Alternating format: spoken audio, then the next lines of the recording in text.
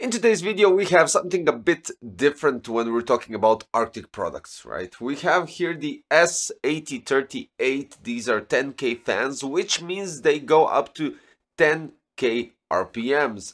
And of course, we have a PWM header that gives us a possibility to adjust the speeds of these fans.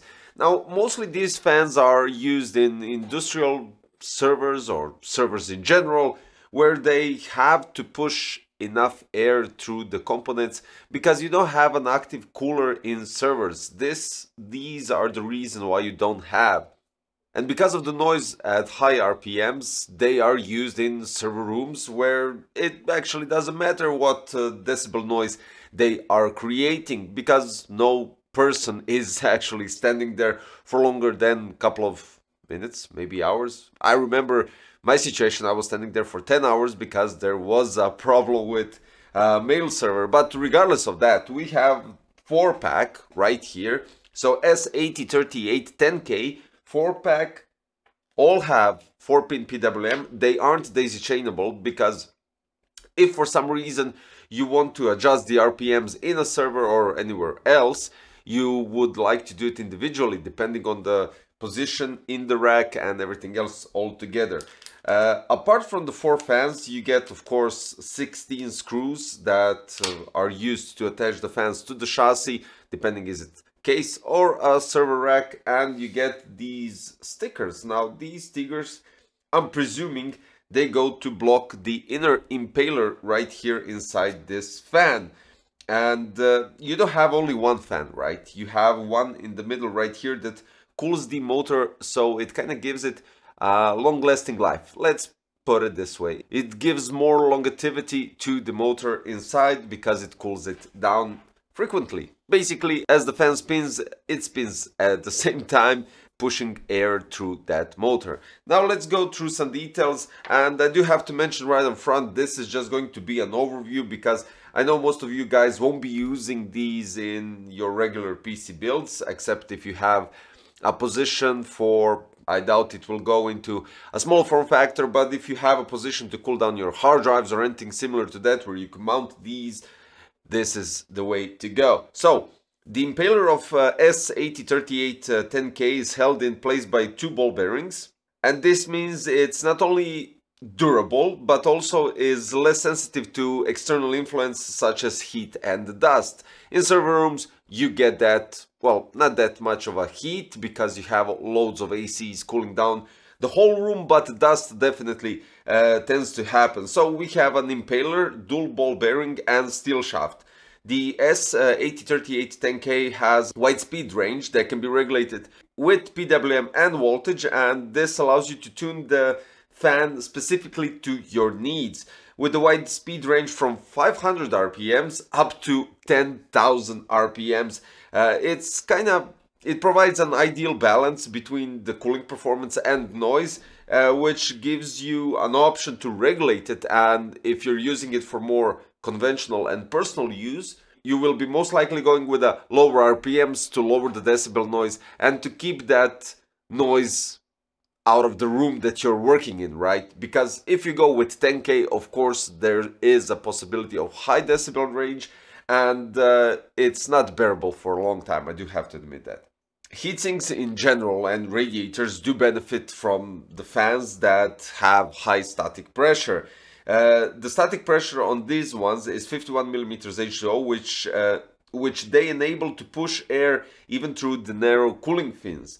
But at the same time, it achieves a maximum airflow of 173.30 cubic meters per hour, which allows quickly to dissipate the heat from an enclosure. This comes to a point where, as I stated at the beginning of the video, with rack servers, they need to push the air quite quickly through those because they're constantly working, constantly pushing high temperatures, and they need to keep it cool without a doubt. For the cable, as already stated, we have 4-pin PWM. The length of the cable is 30 centimeters, so it is in some sort of way designed to be used in those kind of applications that I already mentioned, because usually those headers are quite close to the fans and they can be easily adjusted. Now for the lifespan of the motor, in this scenario, it has been, let's say, pushed a bit further because it is actively cooled by additional impaler in the fan hub. So this is what I said, the fan spins, but that impeller also spins at the same time, which can extend the life up to 50%. Now why is this? These fans tend to work 24/7. If they're in a proper environment, as already stated, in server rooms, in rack servers, they are working 24/7 and they need to be cooled constantly. This is a good solution to add that impeller in the middle to cool down the motor and give it a more longevity when we're talking about general lifespan. As the specification says, it fits into 2U server cases and serves as an upgrade to replacement for their CPU fan, radiator fan or system ventilation. Now, certain rack servers have a special chassis or a special, I would say, holders for these type of fans, right? So not all fans go into all rack servers, and you do need to take that into consideration. The dimensions of these are 80x80 x 38, and even with that, some of them do have hinges on the side for that special mounting mechanism.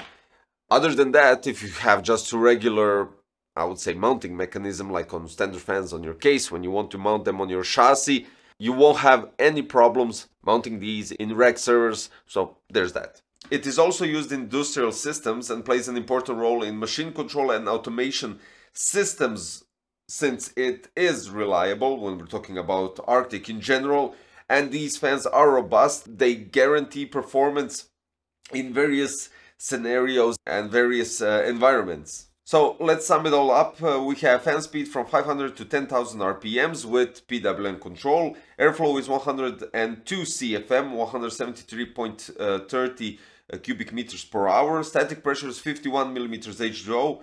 Operating ambient temperature is from -10 to +70 degrees Celsius. Warranty is 6 years, which is outstanding. Starting voltage is 5.8 volts DC. Current is 1.3 amperes and the voltage is 12 volts DC.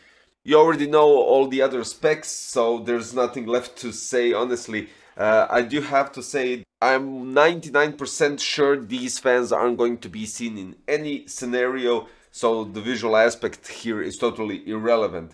But when we're talking about the design in general, the impellers here are designed that way to push air and to dissipate the heat. Especially a cool addition is the middle impeller to cool down the motor and giving it a longer lifespan, let's put it this way. As already stated at the beginning of the video, this is an overview just to give you heads up what Arctic is producing and what you can expect, of course, from them, and to maybe eventually use these fans in a scenario where this could be applicable for you.